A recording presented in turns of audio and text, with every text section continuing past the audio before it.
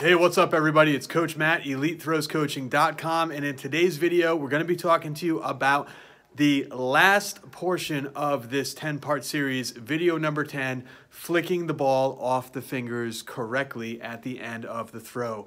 Probably one of the biggest issues, especially with younger throwers. It has a lot to do with just where you place the ball in your hand, teaching yourself how to flick properly, how to get the fingers in the right direction, but it also has to deal with elbow position and even how you put the ball up against your neck. So we're going to quickly go over that all for you today. Before I take you out in the circle, just want to remind you to subscribe to the channel. Click that link right down there. Subscribe button right down below and click the notification bell as well. This way you get notified every single week when a new video comes out. We're also doing a lot of video analysis sessions right now, so it's a chance for you to listen to me coach athletes right on the screen and show them what they're doing wrong. Probably a lot of stuff that you also need to work on as well. So make sure, subscribe to the channel, click that notification bell, and we are going to go out in the circle right now and talk to you a little bit more about release and flicking your fingers out to the side. All right, so let's talk a little bit more about how to properly release the shot put. When you release a shot, we do not want the fingers pointed down to the ground. If you are a right-handed thrower, essentially what you want to do is the fingers are going to follow the path of the elbow. So if my elbow is here, when I go to push and release that shot, my hand is going to go out and push the shot, and then we're going to flick our fingers to the side. We don't want to drop the elbow and flick the wrist down. We don't want to just knuckleball it and not move our hand at all, or be here and not move our hand at all. And we definitely don't want to drop the elbow and push across our body like we're throwing a baseball or like we're throwing a football. We want to see the hand is out. Now I've got my hand a lot lower than you normally want it, just to show you on camera. If I do this, you might not be able to see it, but we want the hand out and flick out to the side. Flick the hand out to the side at the very last second.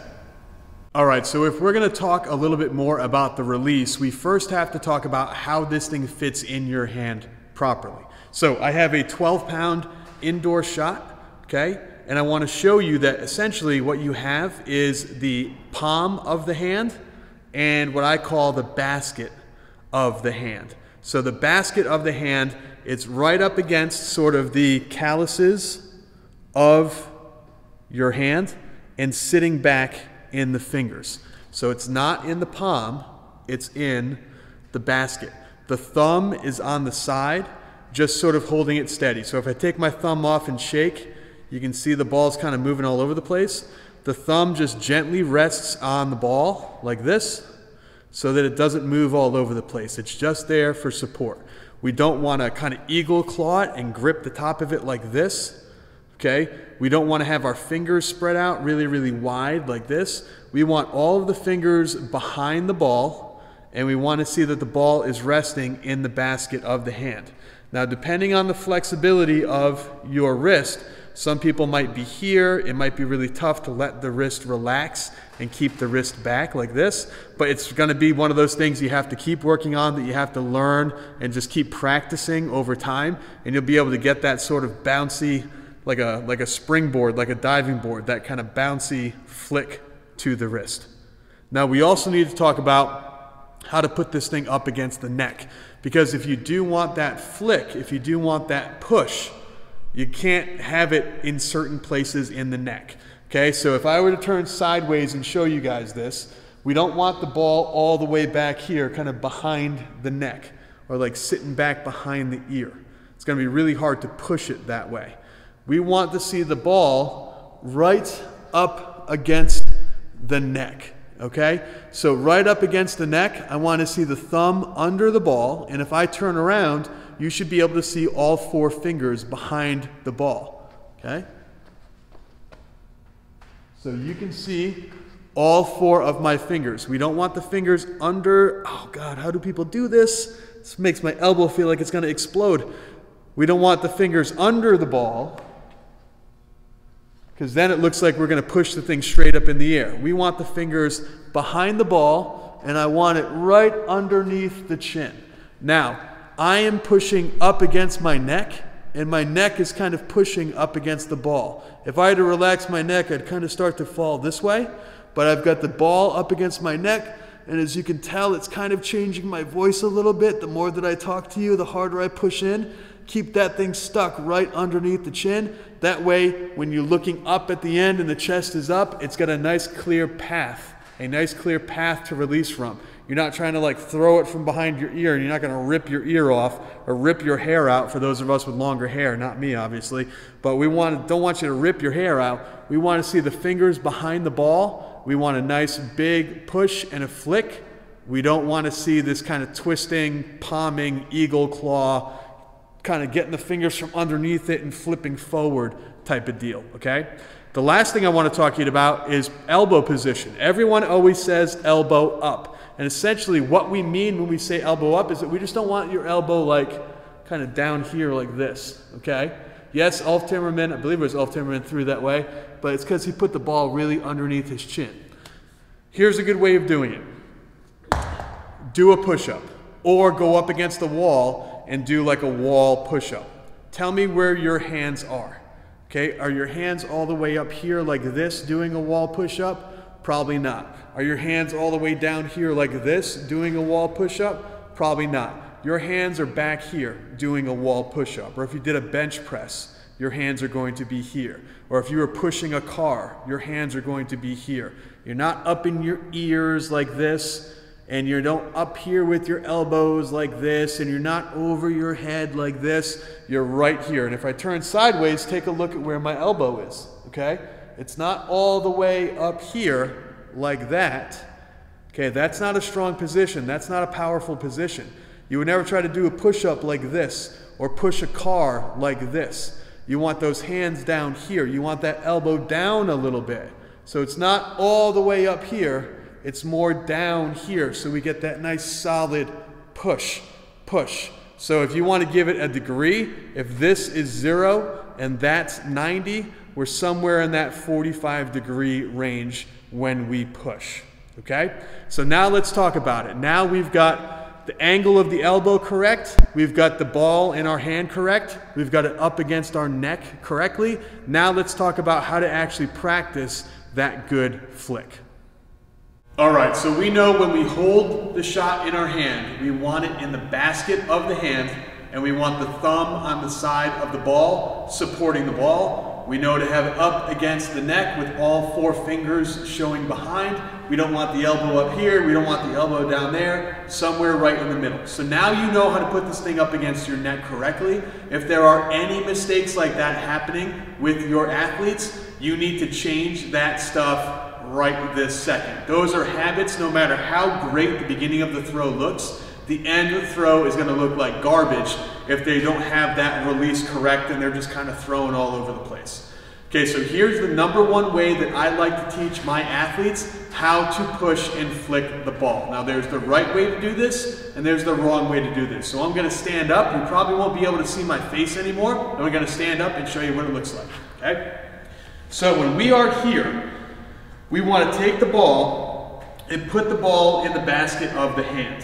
And then all I'm going to do is turn my hand upside down. So now I've got all 4 fingers right on top of the ball. And what I'm going to do is I'm going to forcefully extend my hand down and flick out to the side. So we're not going to roll it off of our hand like this. Okay, so it's not a roll, getting backspin. And it's not a shove without a push. It's a shove with a flick at the end. It looks like this. Shove and flick. Shove, flick.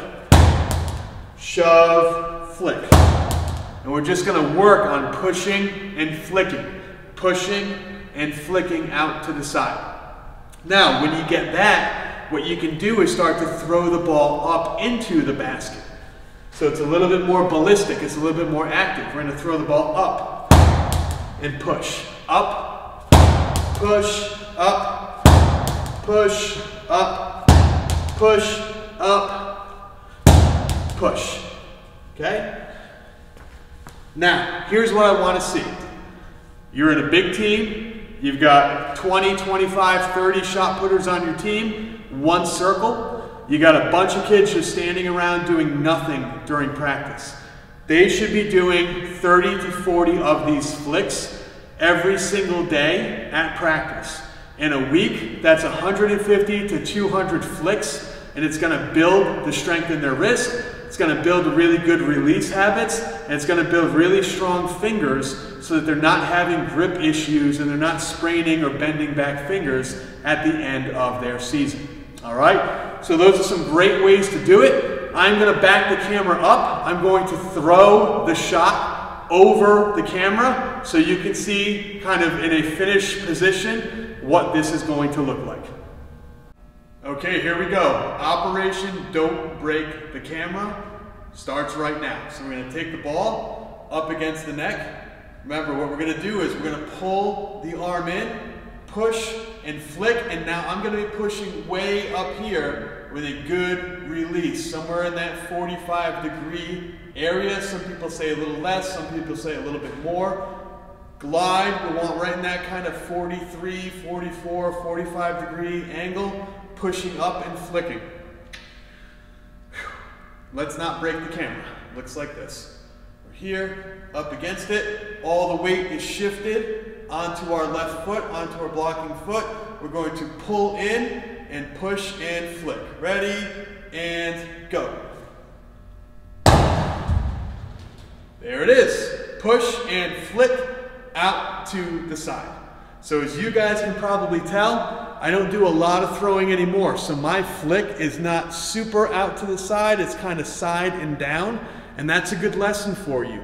You might be all over the place. You might not think that you're kind of flicking enough. As you get more flexible, as you work on this more, you're going to get better and better and better at flicking. Now, being that I'm 39 years old and I haven't thrown in a track meet competitively in 15 or so years, what that means is that I haven't worked on that flick as much as I need to. And you probably need to work on that flick a little bit more as well. So keep working on it, keep pushing yourself. If it doesn't look good or feel good right now, it will. Give it time and work on doing those pushes into the ground every single day at practice, and you will be all set. All right, that just about does it for me. That is the end of our 10-part video series. All of the videos are going to be right in the playlist, which I'm going to put up here right at the end of the screen.